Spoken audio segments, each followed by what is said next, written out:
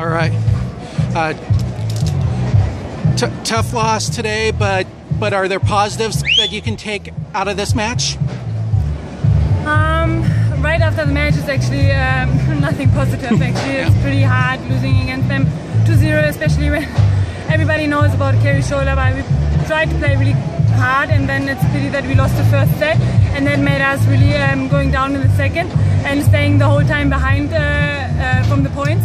Wise, it was pretty tough to get back to the points and win the second set. So they do a good job, and the crowd is amazing here for the Americans. And I wish them just good luck for the gold medal match.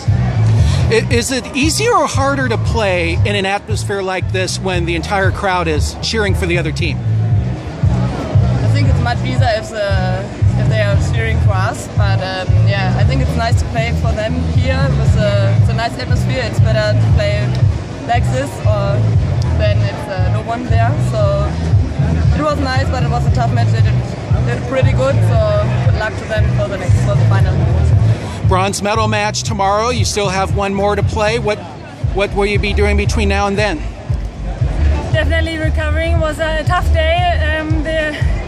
The temperature is really nice here. It's good for beach volleyball, but it's also really hard to play in this conditions. But we will recover, have nice dinner, and then we'll focus on the next game and definitely go for the bronze.